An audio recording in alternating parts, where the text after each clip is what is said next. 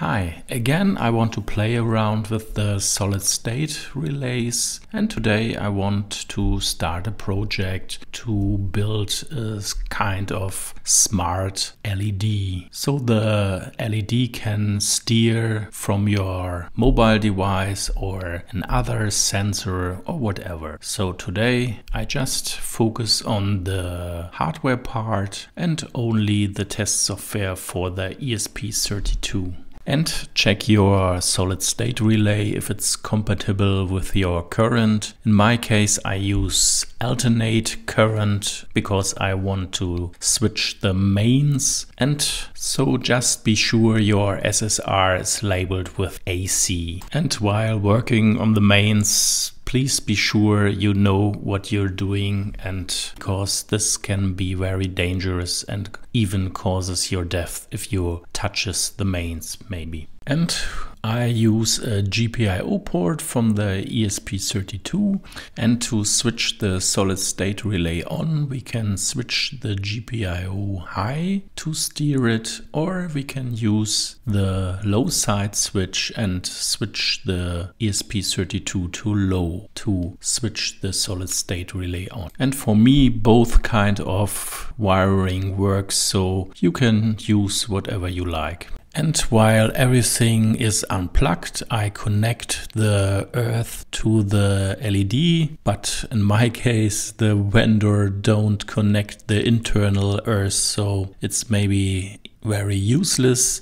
Then I connect the neutral wire and the live wire from the LED I connect to the solid state relay, and then from the solid state relay to the live wire to the plug. And this is also the wiring if we use the low side switch for the ESP32 GPIO ports. And I have a strange behavior with my LED, so I look up in the datasheet and found there is something like the leakage current, and the leakage current can be for my solid state relay up to 3 milliampere. So this explains why my LED is still sometimes on even if we have no connection to the switching part of the solid state relay. And the solution in my case is to prevent this strange behavior to use a dummy resistor parallel to the load, or in my case the LED. And I built my own dummy resistor with the value of about 100 kilo ohms. And I need a power rating of about 1 watt, so I use 4 quarter-watt resistors in parallel with a value of about 400 kilo ohms. And now before we plug in the mains voltage, we first disconnect our ESP32, so just to measure that we are really getting mains voltage to our solid state relay.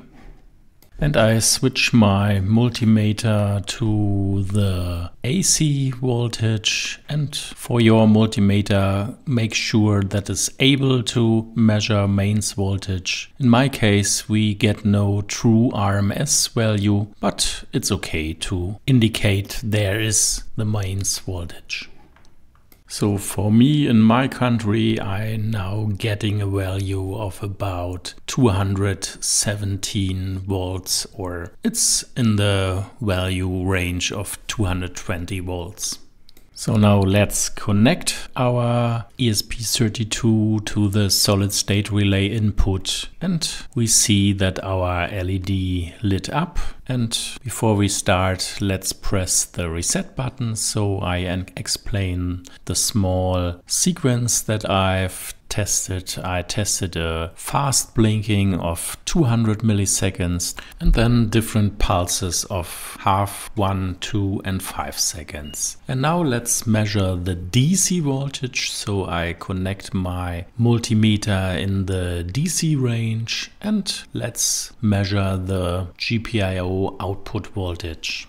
And we see that it's switching between 0 and round about 3 volts. And as you maybe see, I connected the ESP32 to a LiFePO battery, so I have no connection to my computer and there's no chance to destroy my computer accidentally.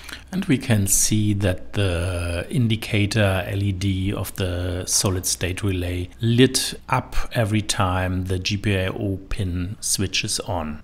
Or in this case I use the low side switch, so the GPIO pin switches to 0 and the solid state relay gets then the 3 volts. So I plugged off the mains voltage so I don't accidentally touch it, and now I show you the reason why I use the dummy resistor. So I disconnect the dummy resistor from the circuit and you see what's going on with my 10 watt mains voltage LED.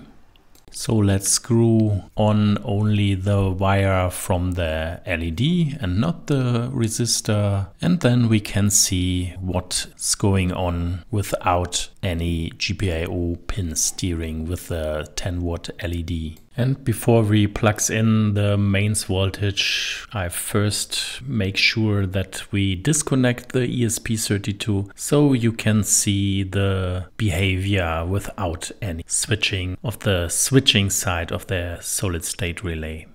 And my explanation for this is the 3 milliampere leakage current. The leakage current maybe charges the internal capacitors of the switch mode power supply of the LED, and then if there's enough charge, then the LED pulses for a few seconds and the capacitors are discharged, and then the game starts over and over again.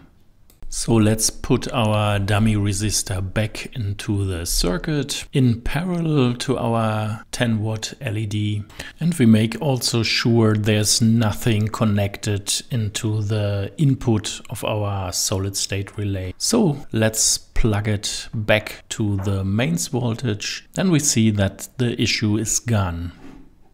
So no more flashing while our solid state relay is off. And now carefully, because this is live in mains voltage, so we carefully connect back together our ESP32 and let's see the circuit is working again. And for completeness, I also switch my multimeter back to the AC range, and then just for completeness, let's measure the voltage direct between the LED, and we see that the voltage is switching between 0 and 220 volt, so round about 220 volts. And let's measure the mains side, and we have a steady 220 volt on the mains side.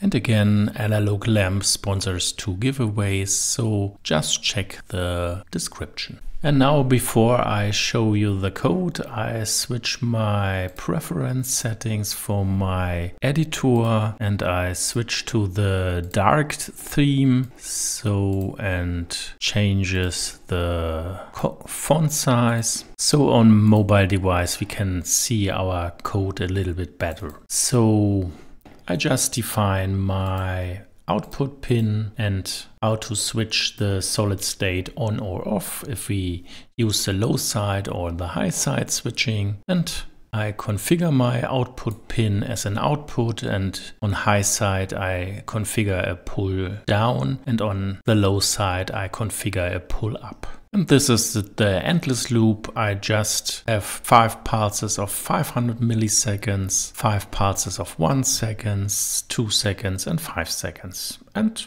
that's it.